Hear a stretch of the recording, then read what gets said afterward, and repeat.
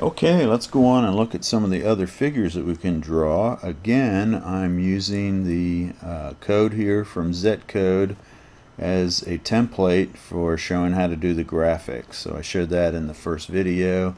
You can get the code at this site. There's a nice tutorial there. So I'm just going to continue to use this code that I have here. Instead of a line this time, we're going to do a rectangle. So let's try that. Rectangle 2D, and that has the start x, but instead of end x and ny, this is going to be width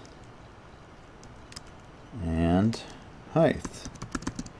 So we'll go ahead and fix those up here. Width, height, and let's see. Oops, I think this needs to be a capital here. There we go.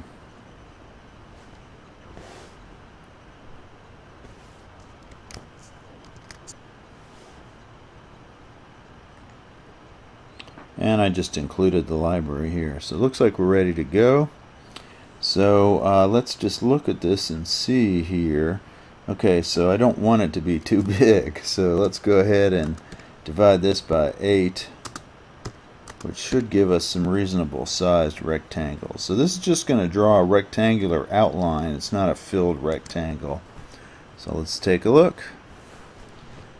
And there you go. You can see we drew a bunch of rectangles.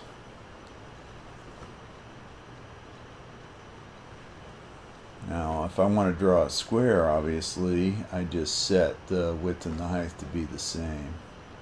So real quickly, let's just go ahead and do that. And so now I'm going to have a bunch of random squares, which I'll use the height called width there.